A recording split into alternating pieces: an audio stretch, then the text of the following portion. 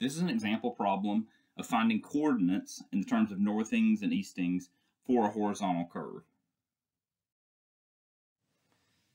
So our specific question and given information, we're told that the back tangent for a horizontal curve has a bearing of north 40 degrees west. The point of curvature of the curve is located at the station of 238 plus 12.88 and has been assigned coordinates of northing 10,000, easting 10,000. The curve has a radius of 2,000 feet and a delta of 25 degrees left. Given this information, we're asked to determine the coordinates of the center line at station 247. So, like most problems, we need to start with a good drawing. So we're given this north 40 degrees west. We'll start with that as the back tangent.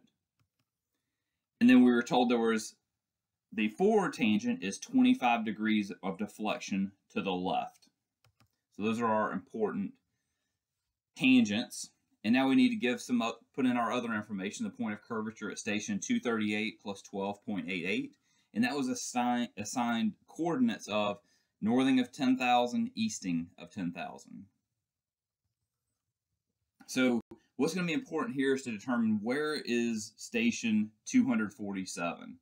So we need to determine some things about the curve to just see if it's within the curve or outside the curve. If it's outside the curve, that's going to make this problem much easier. So we've got that smooth curve stationing goes along the center line of the roadway. And so if we're somewhere on the curve, we're going to need to figure out where we are on the curve. If we're not on the curve, though, that's going to simplify things because then we can just use the tangents to find our coordinates. So the length of this curve is the radius times the delta times pi divided by 180. So 2,000 times 25 degrees times pi over 180 gives us a length of 872.66 feet.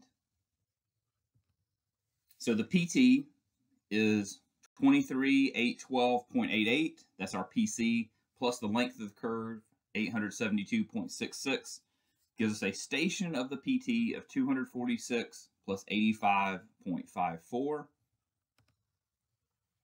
So we can label that one, and now that we know our point of interest is beyond the curve, so this actually simplifies how we can approach this problem, finding the coordinates of this station of interest. So one of the things we'll need to look for here, especially when we're dealing with coordinates, is looking for our triangles, because we've got angles that come from the bearings, from the headings, and we've got lengths or distances that we know we can calculate for various things. So the key to these coordinates problems typically is to identify where the triangles are, what is your given information, and what are you looking for. So we will need to calculate the tangent for this curve. It's the radius times the tangent of delta divided by 2. So 2,000 feet times the tangent of 25 degrees divided by 2 gives us a tangent length of 443.39.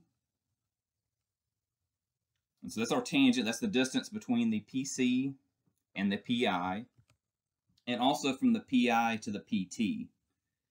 We also have this small little portion here to get us to the point of interest, which is 14.46 feet, and that's just subtracting the point of interest 247, subtracting the PT station from that will give us that distance. So just a little extra distance on that triangle on the hypotenuse there to get us to our point of interest. So simplifying this a bit, focusing just on these two triangles, we can use trigonometry, sine and cosine, to determine the vertical and horizontal components, the x and y components. So for our first triangle, that y component, so that northing direction, is 443.39 times the cosine of 40 degrees. That 40 degrees is the angle we were given for that bearing. So it gives us a y component of 339.66. Because that's going north, that's going to be a positive value when we come and add this to the northing. Now we're going left as we move, so this is going to be a negative value that we're looking at for this first triangle because it is going to the left. To the left is negative, to the right is positive. And again, on the y component, the up is positive, or to the north is positive, and south is negative. So for this horizontal component, 443.39 times the sine of 40 degrees gives us a length of 285.01. Second triangle, now another vertical component, the y component here in our northing and eastings. 457.85, that's the length, that's the hypotenuse of the triangle. The total angle now is 40 degrees plus 25 degrees, so cosine of 65 degrees gives us a y component of 193.5. And then finally, our last horizontal component, 457.85, the length of that hypotenuse again, times the sine of 65 degrees, gives us a length of 414.95.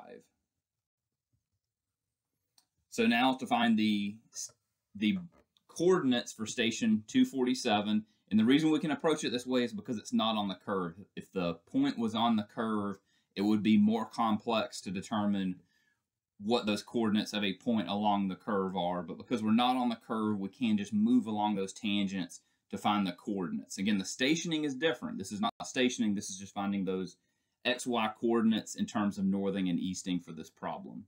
So for our northing, both of our points are moving north, so those are both going to be positive. So we have 10,000 plus 339.66 plus 193.5 gives us a northing of 10,533.16. For the easting, both of these are moving to the left. They're moving west, so that's negative in this terminology with x and y. So we have 10,000 minus 285.01 minus 414.95 for an easting of 9,300.04. So the northing and easting, final northing and easting, 10,533.16 for the northing, the easting 9,300.04.